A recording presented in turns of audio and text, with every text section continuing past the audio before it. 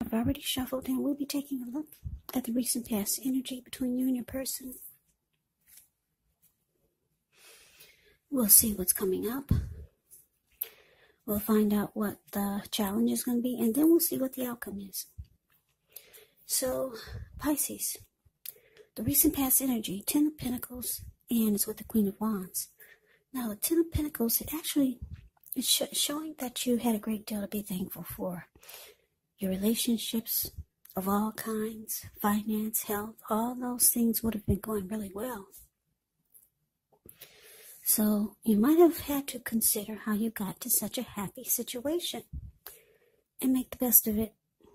Be sure to share what you have, even if it's only a kind word spoken to someone in need, because we get back what we give out. Now, it's with the Queen of Wands, which can refer to a woman who has a lot of fire type of energy.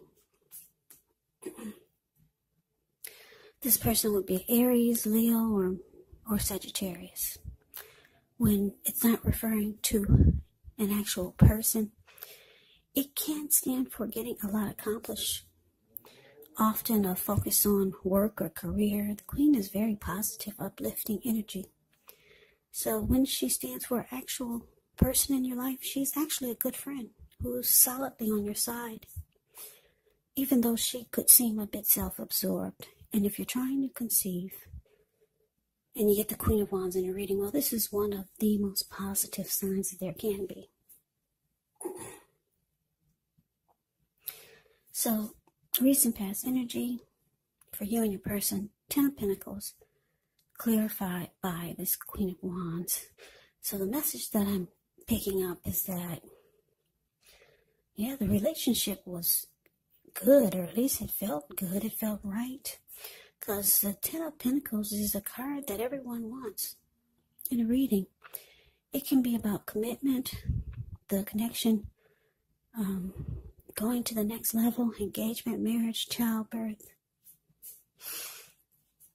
It's actually a very peaceful, happy period in your life. Also, 10 of Pentacles can mean a second chance. So maybe you gave someone a second chance. 10 of Pentacles can also mean a lot of money. So I'm getting, for some of you, your money was really, really good. And your person was very determined about you. Very determined about the connection. Because the Queen of Wands is very determined. Can be egotistical and used to getting what they want. Very confident and knows her worth. So your person was very, very much so into you and into the connection. But let's move on over. Let's take a look, and why don't we see what's coming up for the two of you. Okay, so we got this 5 of Cups, and it's with 2 of Swords. Now, the 5 of Cups is actually a card that reminds us that where we put our focus has a great deal to do with the quality of our lives and how well they work for us. So you could find yourself, what are you going to choose to focus on? The implication is probably clear. For example, are you going to cry over spilt milk? Or are you going to focus on the milk you still have and get on with things? What I'm trying to say is that when you get the 5 of Cups in your reading, you have to watch where you put your focus and make sure it's for your highest good. Because when you get the 5 of Cups, there's some type of disappointment. Now, it's with the 2 of Swords. 2 of Swords tells us that your partnerships or a partnership is likely to be going somewhat well, whether it's a friendship, romantic, or business. But you'll have to consider the depths of your commitment to equality in the connection and whether or not you're being treated as an equal by your person. And if you're not, it may be time to bring things back into balance. But this definitely requires open communication. So, Five of Cups, clarified by this Two of Swords, for what's coming up for you and your person. Well, like I said, there's some type of disappointment. Something happened, maybe a lover's quarreled, or maybe a person said something or did something. And you're disappointed. Very much so, because that's what the Five of Cups is about. And the Two of Swords is about, it can be about avoiding and blocking. So, yeah, I'm getting for a lot of you, you might start to avoid and block your person. You didn't like what they said, or you didn't like what they did. It left you disappointed.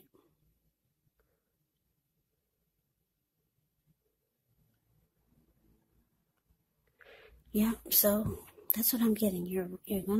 It's showing that you may choose to avoid and block this person. You're disappointed coming up. But let's see what the challenge is going to be. Maybe we'll get some more clarity. Okay, so we got the Three of Wands and so the Page of Wands. Now the Three of Wands, with this card, you're likely to find your finances could be going much better. In fact, it could probably start to feel like your ship has finally arrived. You could be feeling really strong with a good reason. You may finally start to experience some important success after you've been through some difficulty. This Three of Wands, it can refer to work in a very positive way, even if you don't work outside the home.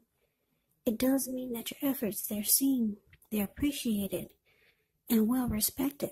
Now, it's with the Page of Wands. Page of Wands can be about warm, ambitious, high achievers.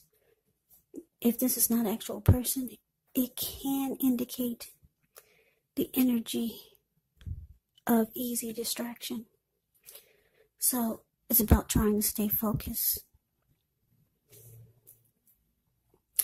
It can indicate that things you started some time ago, they could be starting to come to fruition. It can also show a need for new things, new adventures, new approaches, and new ideas. The page brings a positive energy, but because of the energy of easy distraction and needing to stay focused, it's important to supply the follow-through. So your challenge, Pisces, Three of Wands, clarified by Page of Wands. Yeah, so like I said, your person, they know you're disappointed about something that happened, something they said or did. Yeah, with the Page of Wands, it's showing that they could be reaching out to you, because the Page of Wands will reach out with messages of love and affection. This person has a lot of passion for you. Yep, a lot of passion, Page of Wands. That's what it can be about. So they're trying to communicate. They should be trying to reach out to you. They've got something to say. But it looks like you've made a decision, because the Three of Wands is actually about making a decision and going forward. It's about not looking back, because you've made a decision to go forward with expansion and growth. So you could have your eyes on something else, or maybe someone else. Yeah. You're going forward. For some of you, you feel like your ship has finally arrived. Maybe it's something that you're trying to start, and it's finally happening for you. Or maybe it's another person that you're seeing, and you feel like you're going to have better luck there. You're getting on board, and your person is trying to reach out to you. Like I said, they got a lot of passion for you, this person who we talked about, this recent past energy person. But let's move on over. Let's see what the outcome is. We got the Four of Cups, and it's with the High Priestess. Now, the Four of Cups can be a card about wishful thinking. It warns us to remember to pay attention to what is now, count your many blessings, and not to worry too much about what could be, because it's really easy to overlook what we already have in pursuit of what we don't have. Be sure you're counting your blessings and don't spend too much time in self-pity or wishing your life away, because a lot of life, it actually has to do with where we put our focus. So try to put your focus on things and people in your life that you have to be thankful for. Now, it's with the High Priestess. The High Priestess can mean that you're in a phase where you're going to be much more physically attractive to others. She's tied to the moon, femininity, and the inspiration. So this would actually be a time to rely on your intuition and your inner knowledge rather than your conscious mind or intellect. It's also important that you pay attention to any dreams that you have. If you keep a dream diary or a journal, it would be a really good idea. Yeah, as a High Priestess, it can be a magical, mystical time for love, for anyone interested, because you could find people literally throwing themselves at you. Now, the problem with that is you'll attract all kinds, the good, the bad, the ugly, and it's not always easy to tell which is which. So your outcome, Pisces, 4 of Cups, clarified by High Priestess. Yeah, so your person has realized that you're going forward. You've made a decision to get on board without them.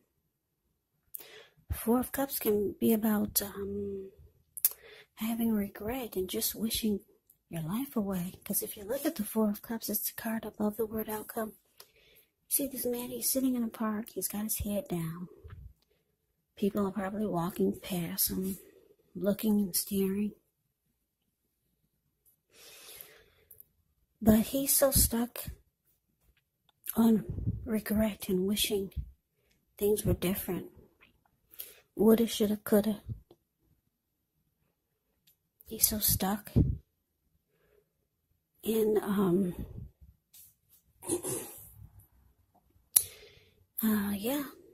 not counting his blessings and just wishing, feeling self-pity. Yeah, he's just stuck in his head with that so much that his hand is bleeding and he can't even get up to take care of himself. So your person is really having a lot of regret and wishing that things were different. They see that you're moving on. Yeah, a lot of you have already gotten on board and have taken off without your person. Yep, they'll be trying to reach out to you with the Page of Wands here. But like I said, it looks like the 2 of Swords is showing you got to block this person. Or just avoid them. They're very attracted to you. The High Priestess showing up here. High Priestess will also go silent and just sit really pretty.